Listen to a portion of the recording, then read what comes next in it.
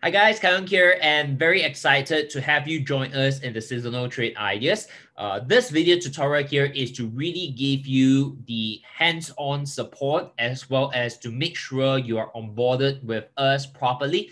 To share with you some of the things that you want to take note of when you're trading with the seasonal trade ideas and what you really need to understand, okay, for you to fully utilize and of course appreciate this.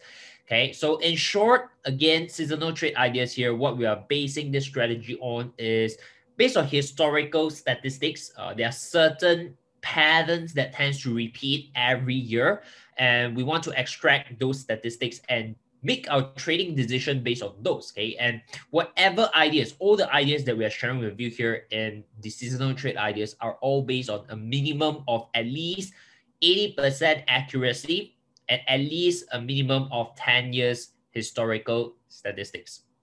Okay, so quick one here, how to use the seasonal trade ideas, what you can expect from us. So every week, okay, you will receive a minimum one email on Monday at the start of the week. The subject title here is called seasonal trade ideas. So if let's say on Monday, you have yet to receive anything from us, okay, you do not see this email in the inbox, do check your spam, your promotion box. If you still do not see it by Monday, 11 a.m. GMT plus 8, okay, make sure you reach out to us to kind of like help you to double check and verify, okay, what went wrong. Okay, so minimum every week you receive one email, okay, and in this Monday email, you will actually see all the trade ideas for the week. Okay, and of course, sometimes there will be certain updates, certain new ideas throughout the week, and we'll update you within the week. We'll send you another email if that's the case. Okay, so no worries on it because whenever there's an update, there's a new trade idea, we'll send an email out to get you notified. Okay, and in the email itself, we're gonna keep it very simple and concise, straight to the point. This is an example of what you're gonna see. You're gonna see the name of the company. Okay, so in this example here, we're using Costco Wholesale Corporation. We'll include the ticker symbol because in stocks, okay, you don't really key in the full name of the company. All you do is locate the ticker symbol, right? So in this case here, the ticker symbol is COST. Okay, you of course have the very important information here is the entry date and exit date. Okay, so entry date here is the day that we're gonna buy into this stock. Okay, the exit date is very straightforward. It's the day that we're gonna close off this position. Okay, so in this case here, we're gonna enter on the 28th of October, and we're gonna exit this particular stock called Cost on the 3rd of December. Okay. In addition, what you see is the two other information here. The reliability factor, in this case, the example here we have is 90%. And the other one here is the average return, which in this case, we do have a 6.02%. Okay, so allow me to explain to you what is reliability factor and what is average return, okay, how we calculate that. So reliability factor essentially refers to the accuracy or the probability of this particular trade. Okay, so all of our seasonal trade ideas when we send it out to you are based on a minimum of 10-year statistics. Some of them are 15 years, some of them are like 12 years, some might be even 20 years. Okay, so again, based on the data and that we can have, right, the sample data that we have, some of it we can only extract up to 10 years, some of it we can do it by 13, 12, 15, or even 20 years. Okay, but know that the minimum that we have on this statistics here is at least 10 years. So now, suppose we have a reliability of factor of 90%. What it then means is that based on the 10 years statistics for the past 10 years, right? So if today you're looking at this is 2020, then of course, all the way back to 2010. Okay, so from 2010 to 2020, based on 10 years, a 90% reliability factor means out of 10 years, 9 years, this trade played out as what we want. Okay, and there's 1 year the trade didn't play out. Okay, that means if today we are looking to buy, then 90% reliability factor means 9 years the stock did rally during that period of time, and there will be 1 year that the stock didn't rally. Okay, so know that this is a statistic thing, right?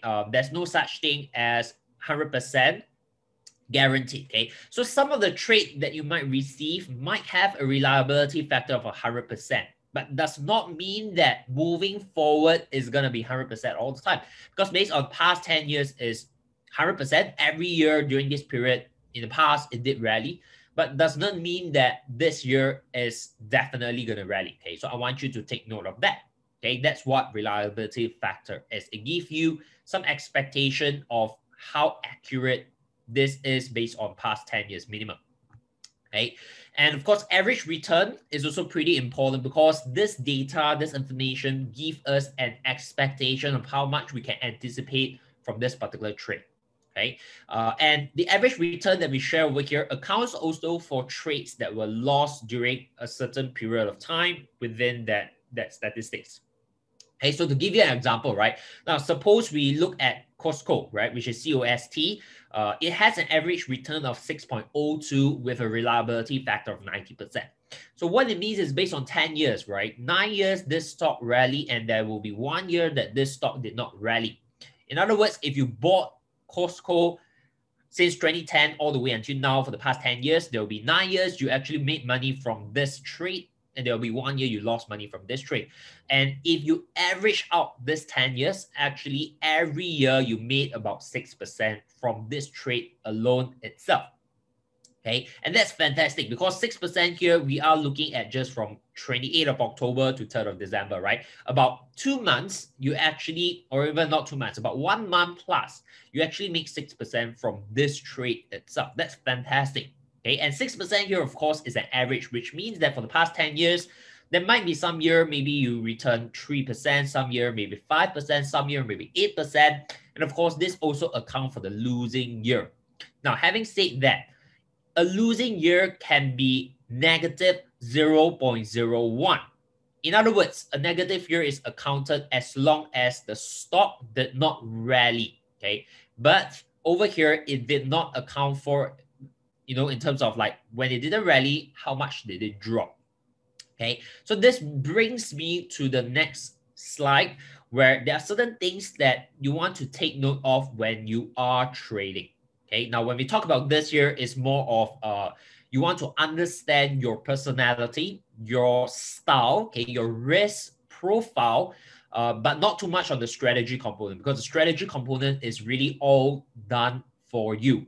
You just follow the instruction, what stock, when to enter, when to exit. Now, this part here on things to note is really to personalize and understand your individual risk profile. Okay, so the first thing here to note, okay, very important, is never trade with leverage. So in other words, always trade without leverage. Okay, so if today you are actually buying that actual stock, you are not leveraging. Okay, so we always encourage you when you are looking to trade these ideas, do not leverage your position. Okay.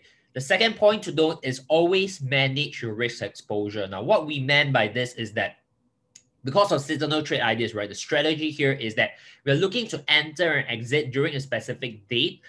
We do not have a specific stop loss price, or we do not have a specific entry price because we are looking at dates. We are looking at seasonality, right?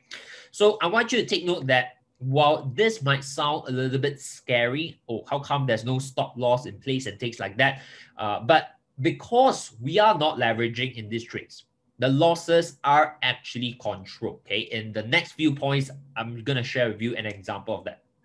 Now, suppose that today, again, we are looking to buy into a stock, right? We have an idea, we receive an idea from an email, we want to buy this, okay? And I want to put in a total investment of $100 to actually go and buy this trade. So what I'm doing here is I'm actually putting aside from my entire capital, I'm taking $100 out to allocate to this trade, okay? And let's say this trade didn't play out for any reason, right? And the stock dropped by 20%, okay? What I've then experienced in terms of losses is just $20, okay? Which is 20% of whatever investment that I put in, $100, okay? So we are not actually risking the entire capital. Okay, so this brings me to this point here as a general guide, never risk more than 5% of your entire capital on each trade. Okay, so suppose that if today you have an investment capital of 10,000 US dollar, when you receive a seasonal trade idea, right? Never allocate more than 5% to that single trade. Now, during some week, you might receive like 5 ideas, 7 ideas, 8 ideas. Okay, of course, it's not going to be every idea exactly on the same date, but within the week, maybe 2 ideas you enter on Monday, one idea on Wednesday, two ideas on Thursday, and then another one on Friday. Okay, that can happen. Okay, so what you want to then take note of is what we call here risk exposure. Never risk more than 5% on each trade. So if you have 5 trades, your total exposure is gonna be 5 times 5%. That's gonna be 25%. Okay, but also understand that it doesn't mean that you're gonna lose. If you lose all trade, doesn't mean you're gonna lose all 25%. Why? Because today you're not leveraging.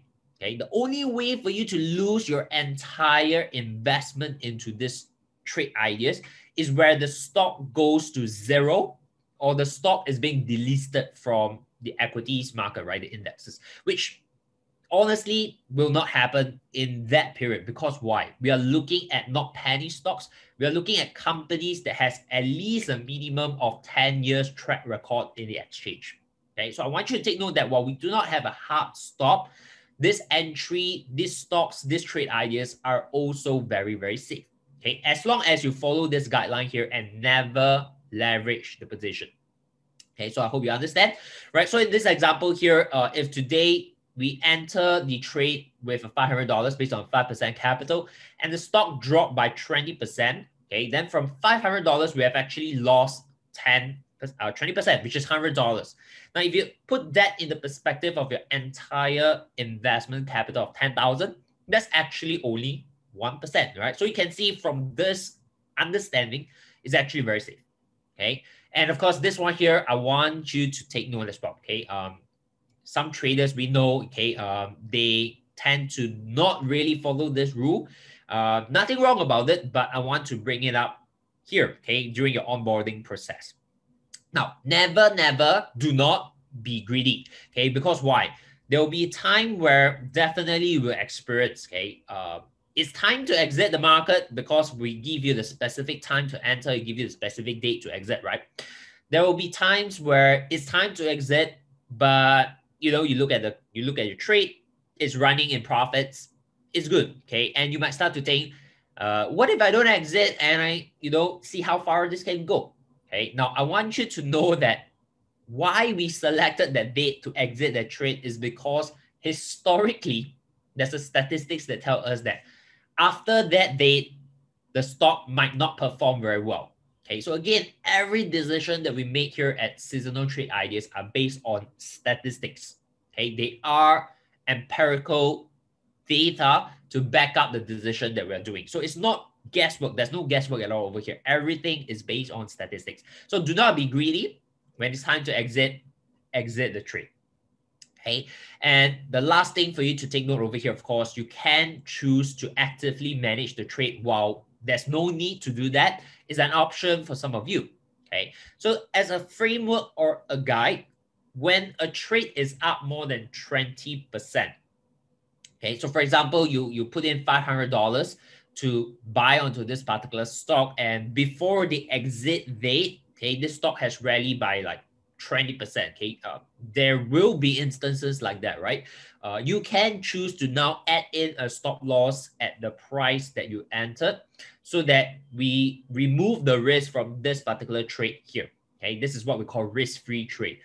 You'll be able to do that, though there's no need for you to actually do it. But this is an option. Some of you, perhaps you feel a little bit more comfortable, by all means. Okay, now, well, it seems like there's a lot of things for you to take note, right? Essentially, these steps is very simple, okay? Is all the hard work has been done for you. All you really need to do is just make sure you receive the email, okay? Make sure you, of course, read the email correctly, because if you enter the wrong stocks, I won't be able to help you, right? So make sure you read your email correctly after you receive it, okay? And then all you really have to do, the next thing is, of course, log into your broker, enter and buy the selected stocks on the specific date that we have mentioned, okay? And when the time is there, exit and sell away that stock. Essentially, it's just this 3 steps, okay? Those things that we share with you that you want to take note of is really to craft this entire strategy, to put in that personalized element into it, okay? More importantly is that risk profile perspective, okay? So I hope this little tutorial here is clear for you to, number one, understand how to maximize the seasonal trade ideas, and at the same time appreciate what we have done for you over here. Okay, and I'm very confident that if you apply this consistently within the next 1 year or even half a year period, 6 months to a year period, you'll be able to see how this is able to help you in your trading investment journey. If you have any questions, all right, do not hesitate to reply to our email. Okay, I'll be personally monitoring those emails. Any questions that you have, any support that you need, feel free to write in to us, and I'll be more than happy to assist you. All the best to your trading investment journey, and I'm looking forward to hear more good news and sharing from you guys as well. So I'll see you in the next email.